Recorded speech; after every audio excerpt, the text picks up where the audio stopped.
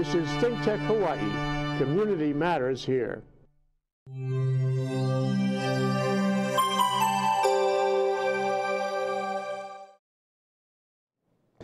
Hey, aloha and welcome to Stan the Energy Man on ThinkTech Hawaii, where community matters. And I'm really excited for our last show of 2017. 2017 has been a jam-packed year. You've heard me mention this a couple times. I have no idea where this year went, but it's in our rearview mirror as of this weekend. And we're closing out this year with one of the greatest guests I think I could ever expect to have on the show, Mr. Andy Marsh, who's the president and CEO of Plug Power. And for those who deal with hydrogen, they know that Plug Power is definitely a force to be reckoned with in the fuel cell industry and the hydrogen industry.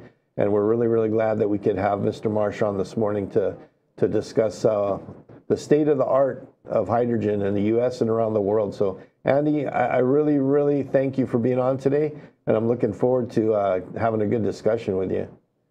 Well, aloha, Stan, and Happy New Year, and really looking forward to our discussion today. Great. Hey, could you start off by telling us, the audience, a little bit about how you got into doing what you're doing and how you moved into Plug Power, and then get us up to date on what Plug Power has been up to? Sure, Stan. I've actually been in energy and new technologies my entire career. I started off over 35 years ago with Bell Laboratories, and I was working there on powering wireless equipment in the 1980s and broadband equipment in the 90s.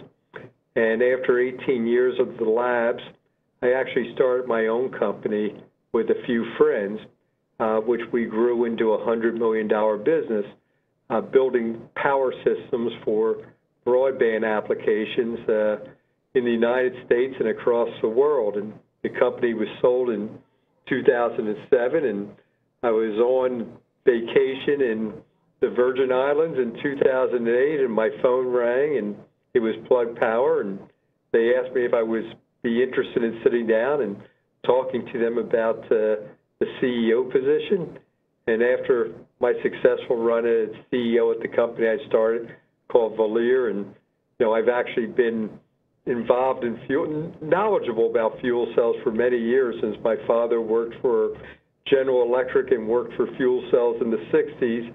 I understood the possibilities and the challenges in the industry, and I was nicely offered the job, and I was lucky to be the CEO of Plug Power for almost 10 years now. So when you started at Plug Power, about how many employees did they have? Well, it's interesting. When I joined Plug, we had about $1 million in product revenue, and we actually had about 350 employees. Okay. And one of the more difficult challenges was that I had to resize the business really to meet the revenue, and we became as small as 60 people, but today we have over 600 folks and are continuing to grow. And many of the people we let go in the early years actually have been back and are significant contributors to the growth of our company today. Well, and that's important. That's why I asked the question about number of employees, because a lot of times you come into a company and the first thing you got to do is apply some tough leadership love and get the company stable so you can grow it. And I knew that was part of what you did at Plug Power to make it what it is today. So how big are you now? And give us an idea of the kind of things that you're doing, because it's just exciting. I mean, I know what you're doing, but I think everybody else in the world needs to know what you're doing, because it's really cool. Sure. So you were talking about Stan making hard decisions. And about 9 years ago, when we looked at the market, we were trying to find a sector in which we could see that we could offer customers value. And we had some experiments going on putting fuel cells into forklift trucks. So, the trucks that we could see that by using fuel cells in forklift trucks, we could eliminate a battery change-out process that could take up to 20-25 minutes at many companies. These are manufacturing companies or retailers who distribute products. We saw we could improve the performance of a truck where the truck ran 10 to 12% more. It was 10 to 12% more productive because of the characteristics of fuel cells. We also help folks eliminate the battery change-out room, and folks are pretty excited about eliminating lead-acid batteries. So we looked at that, and we also saw that it was a large market opportunity. So there's over 6 million forklift trucks in the world.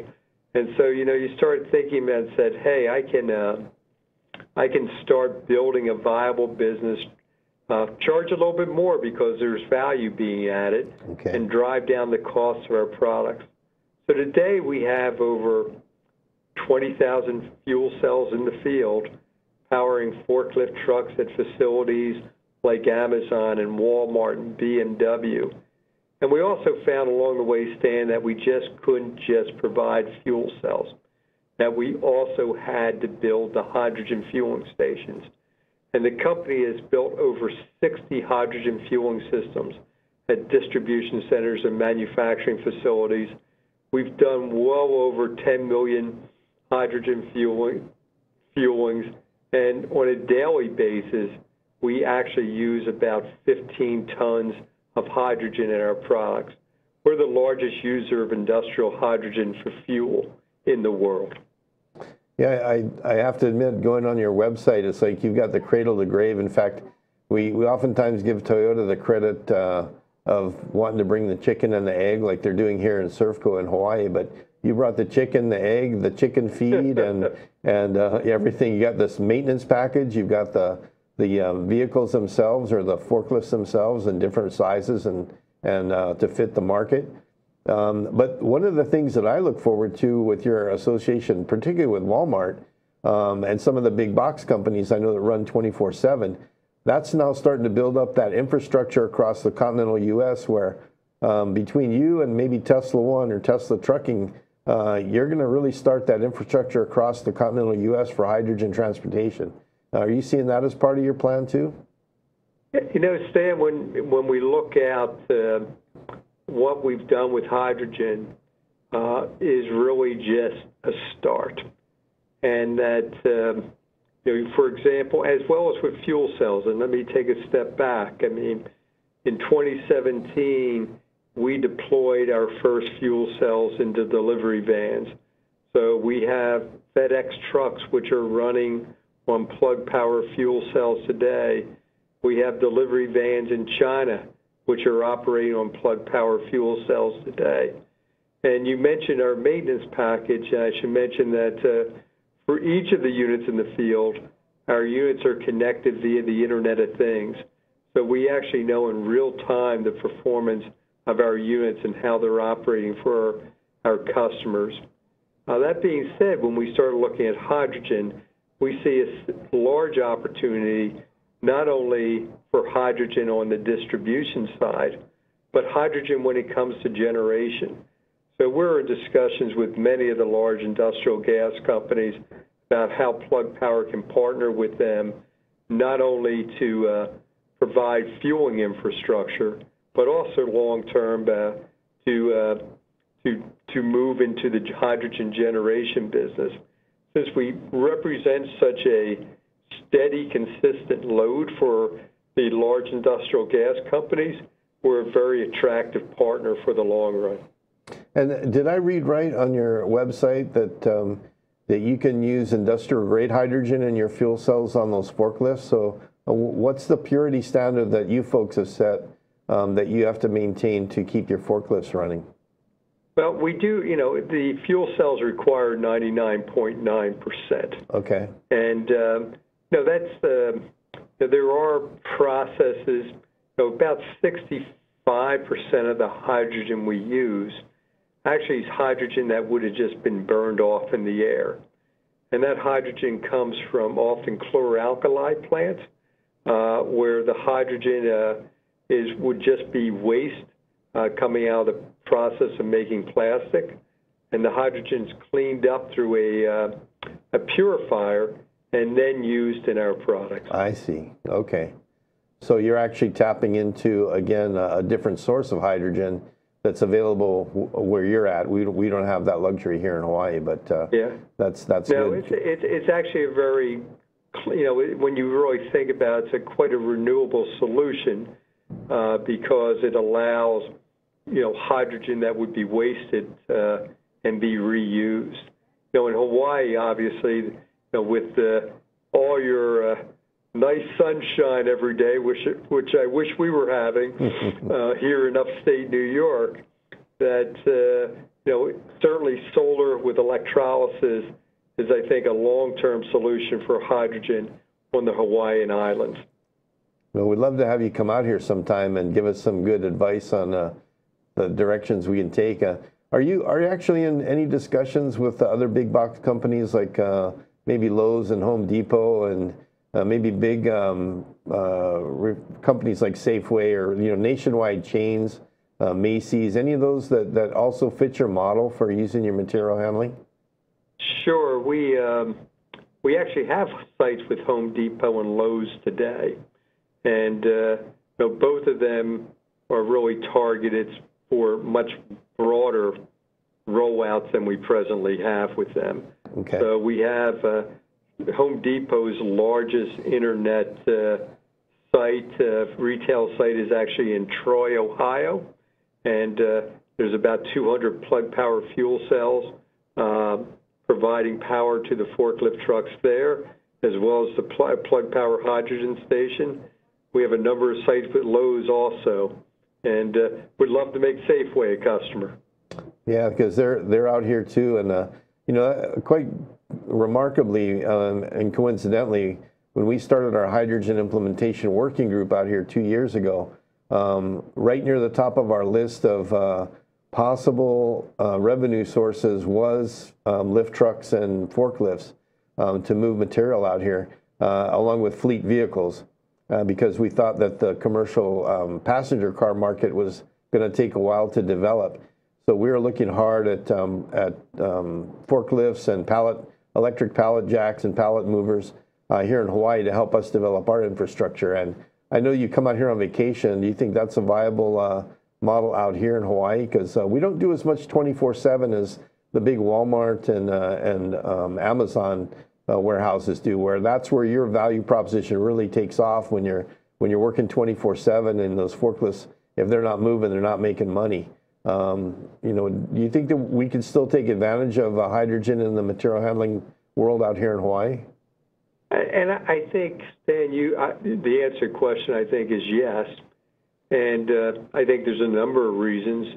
When you think about Hawaii's goal to be renewable by 2045, when you think about using solar electrolysis as a source of hydrogen, when you think about coupling not only forklifts, but coupling items like delivery vans and even on-road vehicles using hydrogen so that you can spread out the cost of infrastructure across a multitude of devices, I think there is a strong value proposition.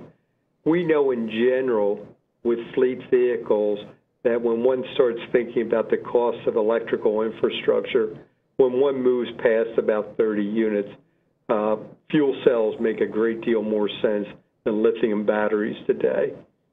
And maybe on the second half of the discussion here, we can talk about some of the activities that are going on globally.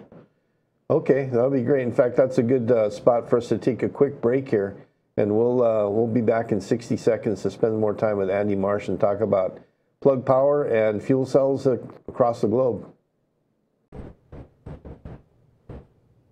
Oh, hi guys, it's RB Kelly. I'm your host of Out of the Comfort Zone, where I find cool people with cool solutions to problems that all of us face. Now, the thing is, we're really cool, and I only invite really cool people, but the thing is, I think you're kind of cool too, so I think you should come and watch. It's at Thursdays at 11 a.m. here on OC16 television with ThinkTech Hawaii. I'm RB Kelly, host of Out of the Comfort Zone, and I will see you next Thursday. I just walked by and I said, "What's happening, guys?" And they told me they were making music.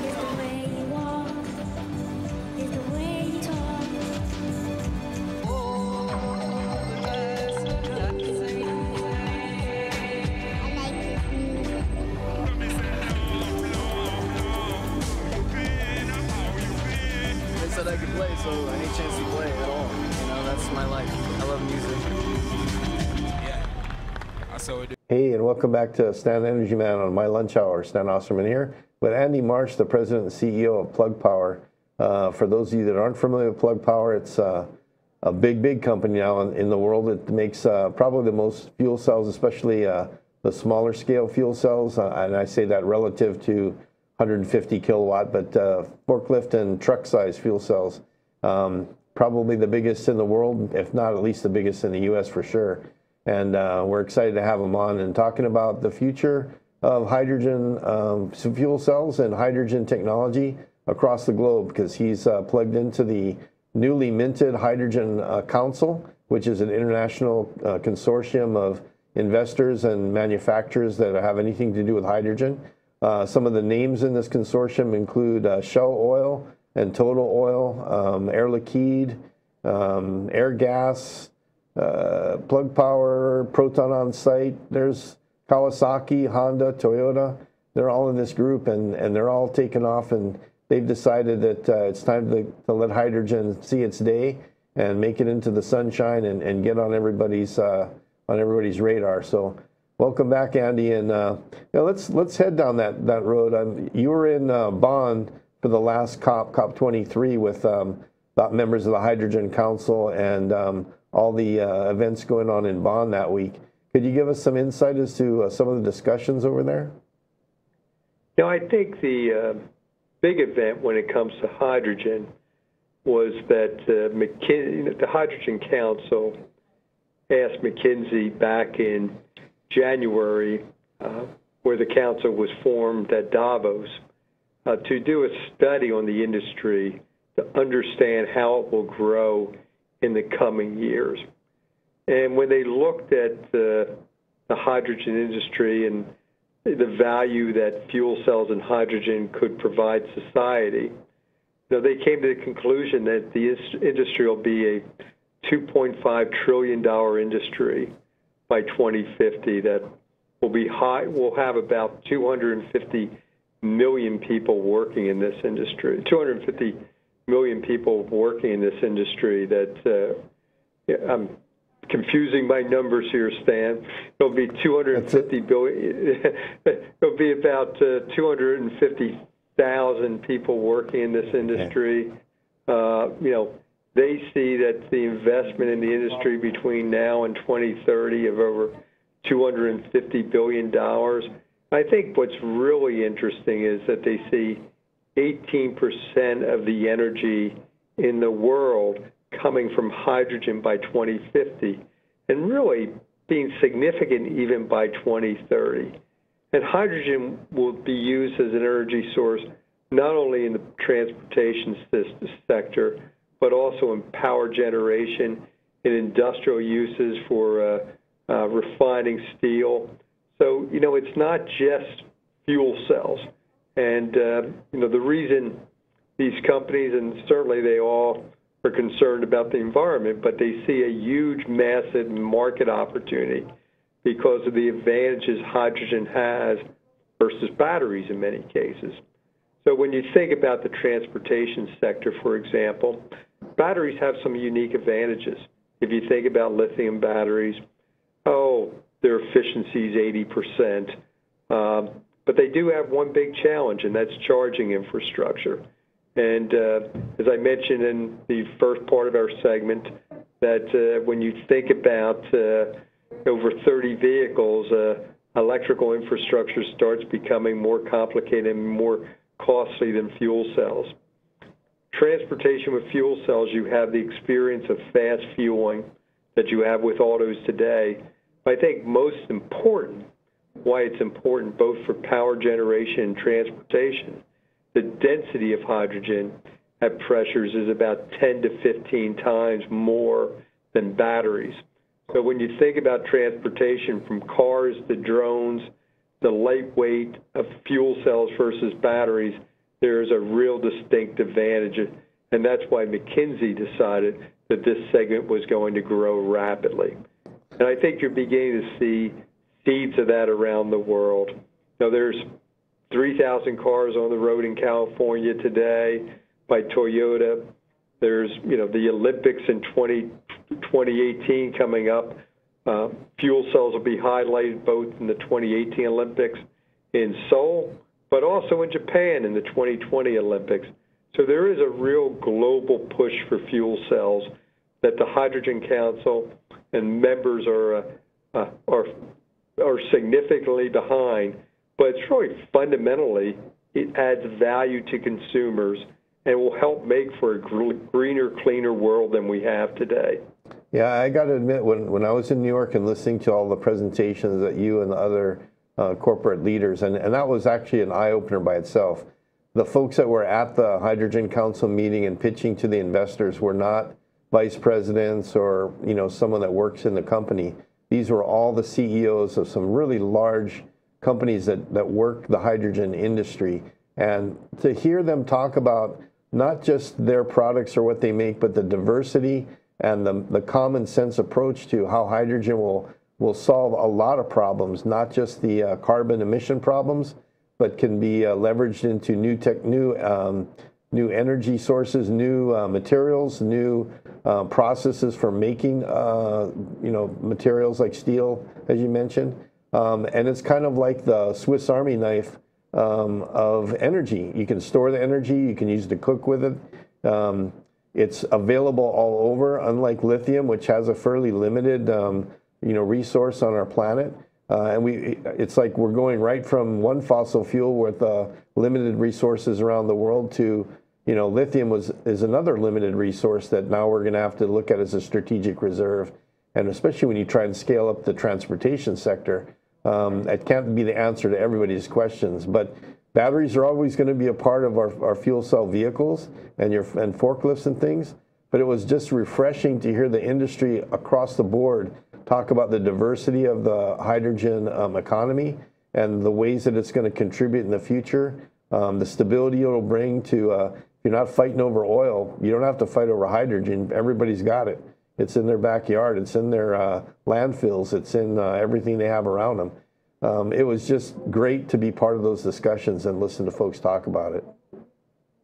I agree, Stan. And we're talking about fuel cells and the environment, but there is a fundamental value of electric vehicles, which can either be powered by fuel cells or lithium batteries.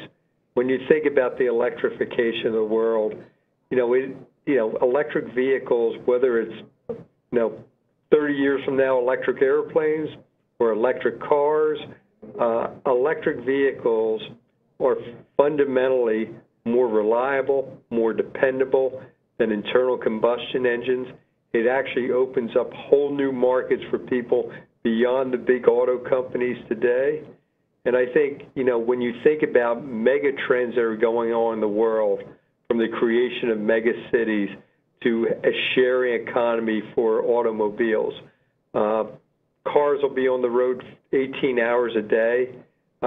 Be it Hawaii or be it New York City or be it Honolulu or be it New York City, when you think about Lyft or Uber providing people services, and fuel cells and their fast fueling and utilizing the assets like we do in forklift trucks, really have become very, very valuable for society in general beyond a clean environment.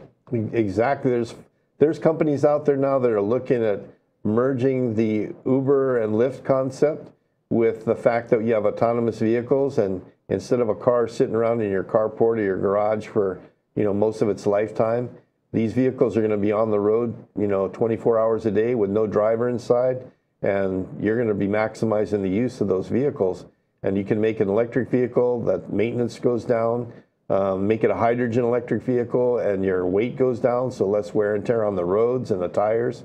And you just start to see all the benefits of it. And I think hydrogen is one of those things where when you open that Christmas present, it's going to just start really showing you what you can do. When you open that package, it's going to say, hey, we can provide medical oxygen for the hospitals. We can provide, this industry, this product, and, the fertilizer industry, this product, and we can work with these guys and do this cheaper. It's just going to be a huge gift once people recognize the value of hydrogen. Stan, I agree 100%. And boy, I wish I was 30 years old instead of 60 years old, because I would love to do this another 40 years, because I really think this is like when I was a kid and working in wireless. This is going to take over the world one day. And it is a really exciting time. And when you mention about autonomous vehicles, fuel cells beat batteries hands down, because we can refuel in minutes versus how long does it take to charge a battery. You can get more out of your asset using a fuel cell than you could never get out of battery. Not that there isn't a place for batteries, but there's a big place in the world for fuel cell vehicles. Yeah, exactly. And, you know, Hawaii was one of the places that pioneered electric vehicles almost 20 years ago. In fact, the company or the agency I work with started off working with Hyundai and our county transportation sector and the military under DARPA, of all things, to do electric vehicles. And we had a lot of folks out here working on it. And, you know, when you think about it, with that big of a head start, we've also found out what some of the limitations are. And in our society here, we have a lot of structures that are more than 25 or 30 years old, and their electric system is not sufficient in like a high-rise apartment building that was built 30 years ago to provide the power needed for a bunch of electric plug installs, unless they upgrade the utility to the building. And sometimes that's several $100,000 for transformers to put in the chargers that you need. So we're certain that the battery plug-in vehicles are going to play a role in Honolulu, but it's tough to deal with the infrastructure challenges with plug-ins as well. And so hydrogen will give us some more electric vehicles on the road and give us a little bit more diversity in how we power those things, how we store the energy. And you know, Stan, before we go here, the reasons you mentioned for Honolulu were high rises is exactly the reason China is making such a big push into fuel cells. You know, fuel cells are part of the Chinese 5-year plan. You know, the high rises in Shanghai, much newer, can't handle the electrical infrastructure. And China expects to have over 50,000 fuel cell vehicles on the road by 2025 and over 1 million by 2030. Around the world, people expect to have over 4,000 hydrogen stations, which can support, like a gas station, you know, 600 to 700 cars per day. So there is a real bright future for fuel cells and also a real bright future for plug power. I'm seeing that too. So I can't get ahead of the insider trading laws, I guess, because I wish I could. But me too, Stan. It's like now I'm old enough and I have the money, but I don't have the years in front of me to do a whole lot of stuff that I'd like to do, just like you. But hey, Andy, I'm so happy you could join us today on the show. And obviously, I'm going to have you come back at least a couple more times to update us on what's going on with the Hydrogen Council and what's going on with plug power. But thanks so much for being with us today. I really appreciate it. Thank you, Stan. I appreciate the opportunity to talk to all my friends in Hawaii. All right. Well, haole makahiki ho, as they say in Hawaii. Happy New Year. And we look forward to talking to you in 2018. So thanks very much, Andy. Thank you, Stan. Okay. And that's going to do it for Stan Energy Man for 2017. And we're going to sign off here and see you next year. And really, it's going to be an exciting year in 2018. So thanks to Robert and Cindy here in the studio for helping put everything together. And thanks again to Andy Marsh for being on our show. Aloha.